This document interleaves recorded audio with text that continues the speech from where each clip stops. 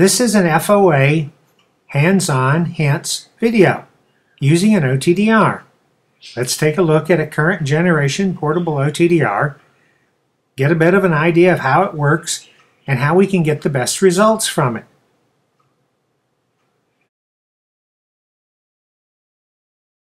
If you've watched the FOA lectures 17, 18, and 19 on OTDRs, you know that OTDRs work from one end of the cable and create a snapshot of the cable. We can operate with a single launch cable into the cable under test and get some information, or add a receive cable on the far end and get information on the loss of the connector on the far end. The OTDR gives us lots of information in the trace. The slope of the trace shows the fiber attenuation coefficient. The connector loss is shown by a drop at a connector, which typically is a reflective event, and that also allows the OTDR to measure the reflectance.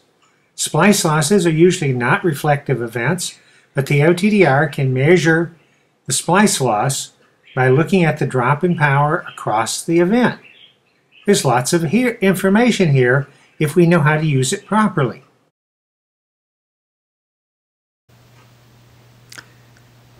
We have here one of the new small handheld OTDRs, this one from Advanced Fiber Solutions in Boston.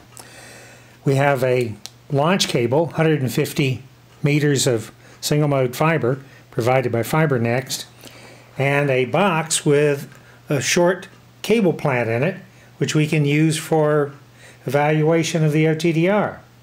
So let's fire up the OTDR and take a look at it.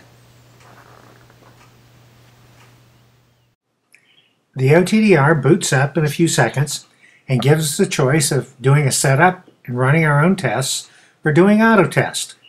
So let's hit auto test and see what it can do. In auto test, the OTDR chooses its own parameters, takes a trace, analyzes it, and gives us the results. It only takes a few seconds, and there we are. There's our trace. But we know we only have a 150 meter launch cable and 1 kilometer of fiber. That trace shows a lot of ghosts and a lot of noise. I think we can do better. Let's see. Well, the auto test shows 1300 nanometers, a 5 kilometer range, and a 25 nanosecond pulse width with a 5-second measurement time. Well, let's see what we can do. Let's change the distance we're looking at to 2 kilometers, which is about twice as far as the actual cable we've got.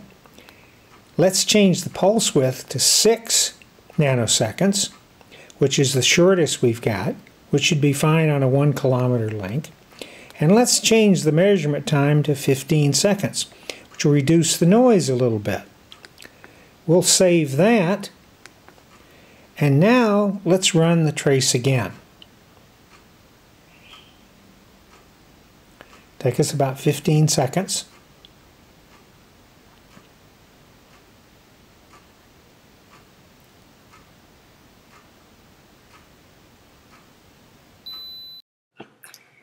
Here's a sample of our trace, zoomed in, to show how cleanly we can get the trace if we set the parameters correctly.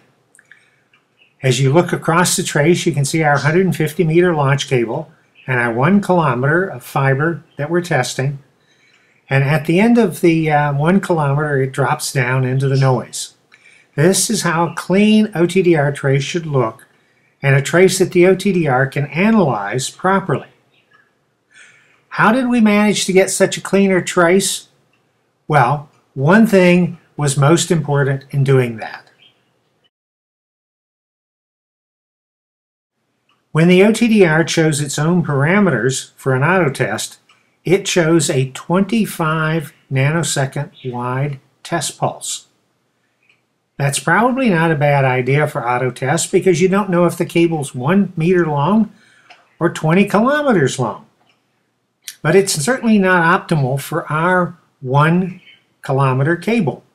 There's a lot of excess energy in that pulse, and that's part of what causes all the ghosts we saw in the trace that the OTDR gave us at first. When we reset the parameters, we went to a 6 nanosecond wide pulse, the narrowest available to us. That maximizes the resolution of the OTDR, which is important when measuring short cables.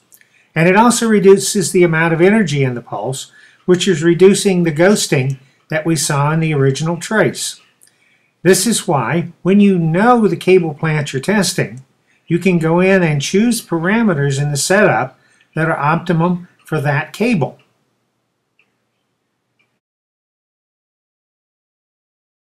Here you can actually see the same trace taken with 4 different pulse widths. On the lower left-hand side was the 25 nanosecond pulse that was chosen by the auto test. On the lower right side is a 100 nanosecond wide pulse, which is appropriate for very long cable plants. There's also a 12 nanosecond pulse in the upper right-hand corner, and the 6 nanosecond pulse in the upper left-hand corner we chose for our test. By choosing the appropriate pulse width, you can get the best resolution and distance trade-offs on every trace. But you need to know how long the cable plant is and how the OTDR trace will be affected by the pulse width in order to make the right choice. Here's what happens when you test with that wider 25 nanosecond test pulse. You can see the red arrows pointing to all the ghosts in the trace. The ghosts are offset from the actual traces by the same distance as they are in actual length. So you can see the far left arrow points to the first ghost, which is from the 150 meter launch cable. You can see a second version of that ghost, and then a ghost of the 1 kilometer cable, and yet another ghost of the 150 meter cable right in the center of the trace. This is a common occurrence when you use too high-powered a test pulse. Here's the same trace taken with a narrower pulse width, and you can see how it reduces the ghosting tremendously. Choosing the right pulse width is always important to make sure that you're analyzing the trace properly. One of the most helpful things to have when you're trying to test a cable plant with an OTDR is to have documentation on the cable plant. That documentation should tell you how long the cable plant is and where to expect events like splices and connectors. It will help you set the OTDR parameters to best view the fiber. Once you've taken traces and analyzed them manually and know that the OTDR can do the traces properly, you can then try using AutoTest and determine whether or not the OTDR can use AutoTest on other fibers in the same cable, which can, in fact, save you a lot of time. But it doesn't save you any effort unless they make proper measurements, and only you can determine that by manual analysis of the traces.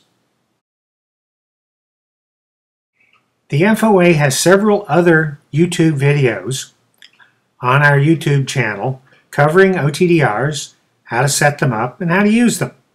We also have extensive material in our online guide on OTDRs that covers the same material in even more detail. Feel free to use all this material to help advance your knowledge of how to test fiber optics correctly. We're the Fiber Optic Association, the professional society of fiber optics.